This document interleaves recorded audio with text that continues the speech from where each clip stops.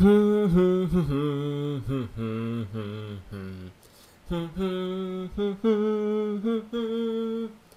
is that tune you're humming? Oh, you don't know? Christmas is coming up. And you know that. How? You're in space. On a different planet with a different star and rotation, so the days should be completely different than that of Earth's. Because shut up. Anyway, since I don't have any alcohol for this Christmas season, I'm just gonna try to drive you crazy. Ha! Please, I'm already insane enough. But do try your best. I'll love seeing your failure. Anyways, I'm gonna take a look at a Christmas classic, Twilight Zone's Night of the Meek. Problem there. It's already been covered by someone else. What? By who? By that female wolf of yours, while you were drinking. Dang, stupid drinking problem of mine that I totally have and didn't make up for random reasons because of tropes surrounding the holiday. Fortunately for you, there is another Night of the Meek that exists. A fan-dub or abridged version? No, despite all the amounts of abridged media today. Instead, I provided you a version from the 1980s. Your feline sibling has been covering a bit of the episodes from it, but I've saved this one just for such an occasion like today. What do you mean? Kat has been reviewing quite a bit of them alongside other shows of horror. However, you'll be doing this one. Not only will it be special for your viewers in some form, but it will provide torture for you and progress for me. Progress?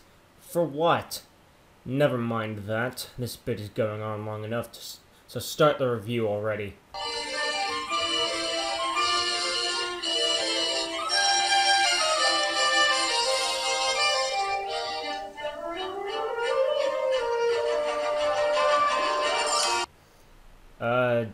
Okay. So this version of Night of the Meek is from 1985 and stars a lot of people. Henry Corwin, the department store Santa, is played by Richard Mulligan, while his boss is played by William Atherton.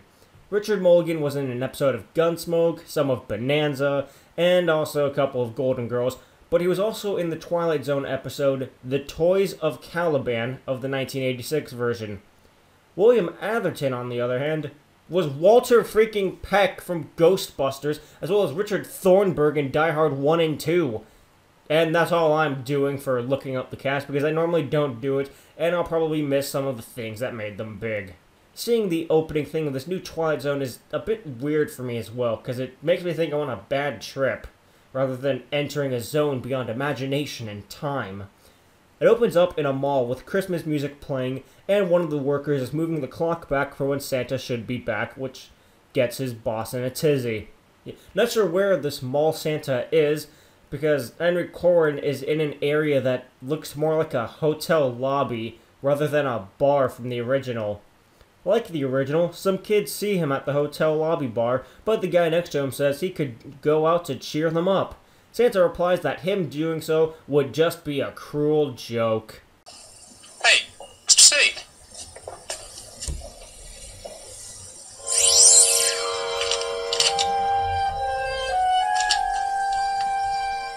Huh? What? Did I miss something, or is Enterprise beaming money into his pockets?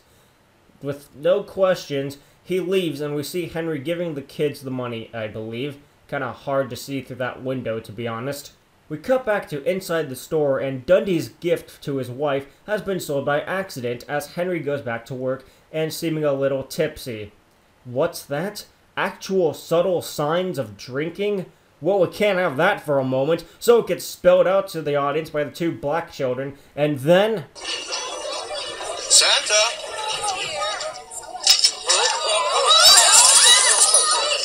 Mr. Dundee immediately fires him, and then kicks him a little while he's down. I hope you're satisfied disappointing all those little boys and girls. Yes, it's true. This man has no dick.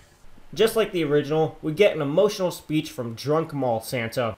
Instead of talking about what Christmas is and how he's lost his emotions like the original Henry, he instead talks about how none of the kids will be disappointed since tomorrow is when they'll get their presents. Today is just simply another day to them rather than the holiday called Christmas.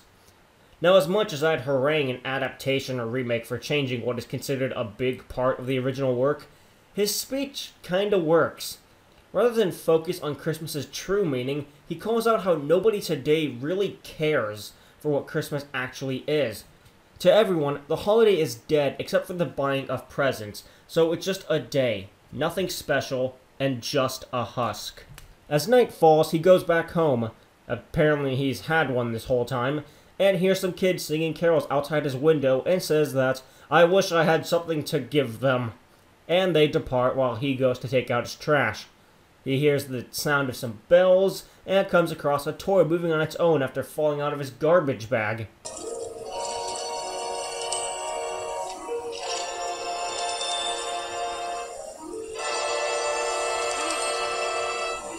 Yep, his garbage bag is magical. But then the scene gets ruined with his overacting. Kids! I have presents for you! Did the drugs finally kick in or what? Why did the actor decide to pitch himself as high as he could go? Also, there's one joke I have to make with this now. Kids! Presents! I have presents for you!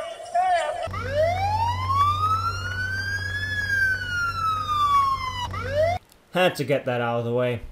Anyways, let's just cut away from the actual character we should be focusing on and go to the mall closing for the night with an annoyed Mr. Dundee. As he drives through the manic streets of people running about, he sees people lighting Christmas lights all across the street and Henry, who is passing out the perfect present for everyone from his garbage bag. And I do mean the perfect gift. Hell, he even gets an actual pitcher of eggnog and a pipe an old guy saw back when he was in the Navy. Dundee asks Henry where he got all of this, with Henry having no idea and just going along with things. But Dundee decides to call the police, thinking it was all stolen. Classic Dundee move. The officer questions how Henry got them, to which he replies it was the bag. And just like the original, Dundee looks like a fool when he takes stuff out of the bag and instead of presents coming out, he pulls out garbage. Their things have to be collected as evidence, but as he leaves, the bag starts to drop receipts, which clear all the items. Of course, it all makes sense now. Yeah, the bag went into the store and bought everything. Yes, wait, what? No, you moron, it's just a magic bag for the sake of convenience. Even more convenient than in the original. Original? Wait, you've seen the original? I know of it from watching the review done by the female wolf. In that version, it never creates the receipts. Instead, Mr. Dundee and the officer, as well as Henry, believe it to be something supernatural and just leave it at that. Henry just leaves without the receipts being made since there is very little evidence they could use against him. Here, the bag is just a deus ex machina, fixing problems with no rhyme or reason at the exact point that is necessary. Yeah, that is a bit of an issue. Rather than the bag being only useful to Henry and its sole purpose was to give the perfect gift, the creation of receipts is more of a we need to fix the problem we created scenario rather than an actual gift to anyone. But it's only a small problem. Small problem. You are calling this a small problem? Everything okay there? You sound like you're gonna go off. It's fine. Just continue this review. Okay.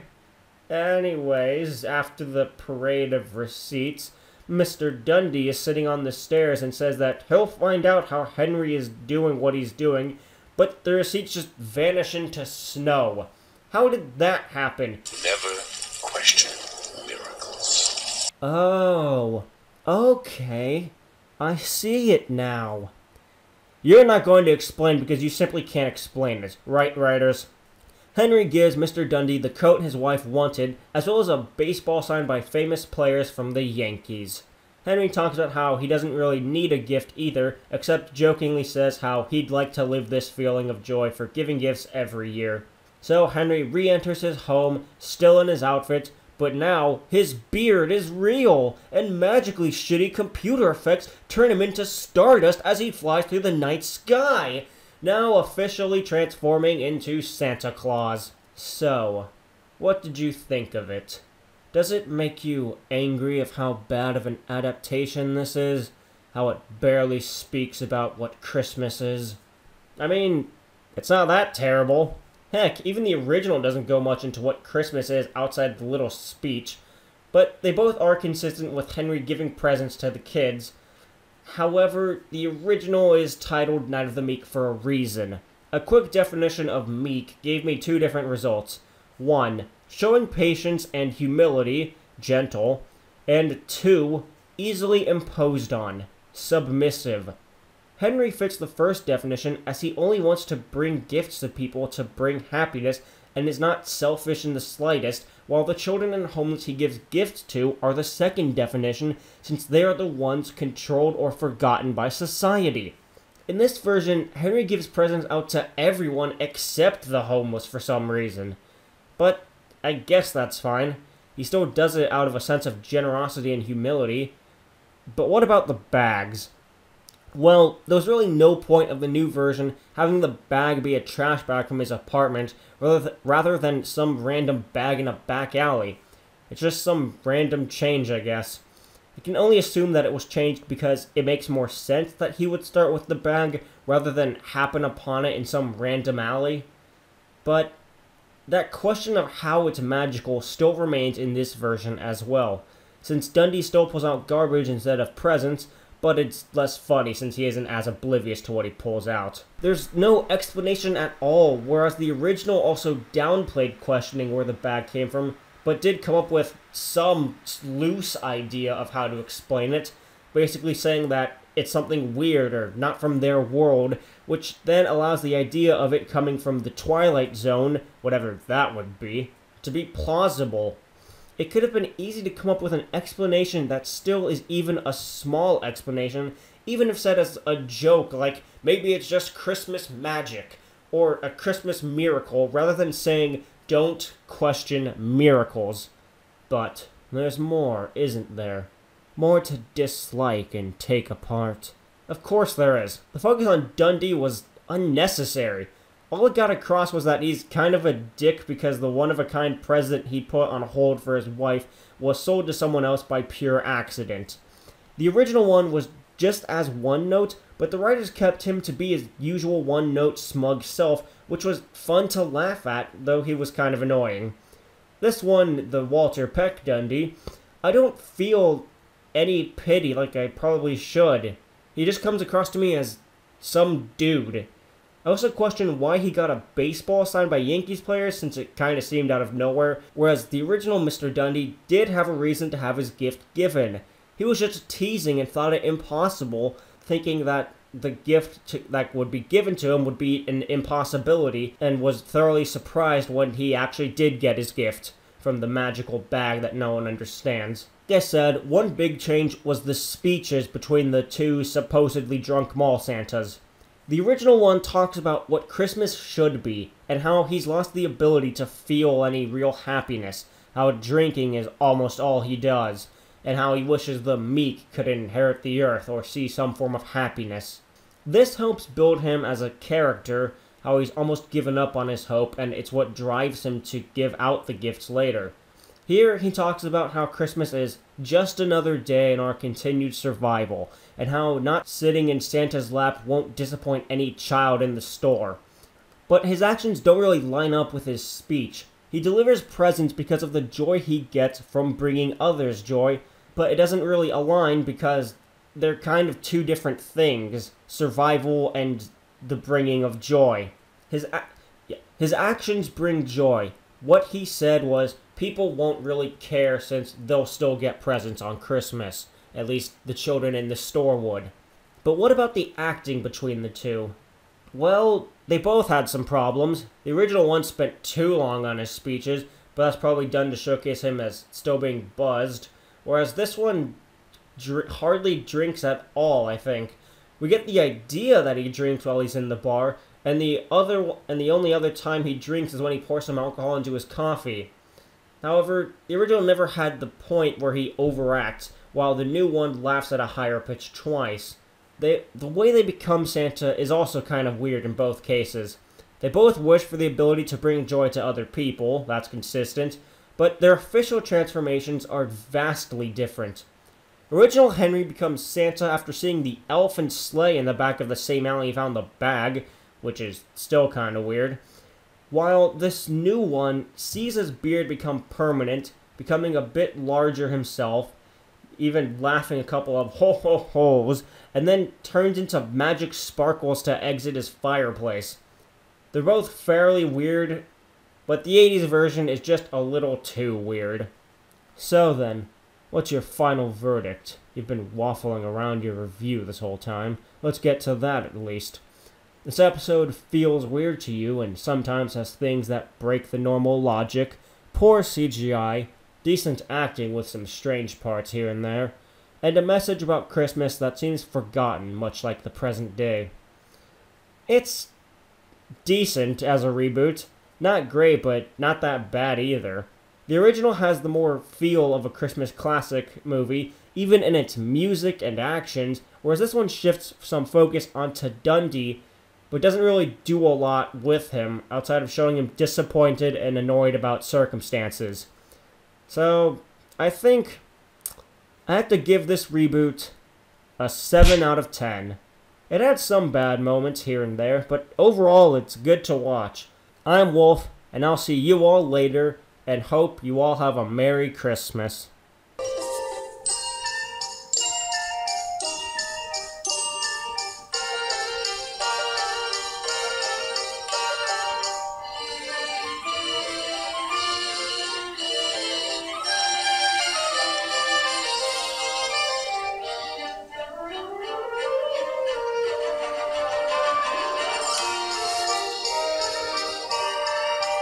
So, what was all that supposed to be for? Oh, just a step towards hopelessness. Hopelessness? From what? You and I both know something you want. Quality. A sense that the writers and actors care for their performances and the story.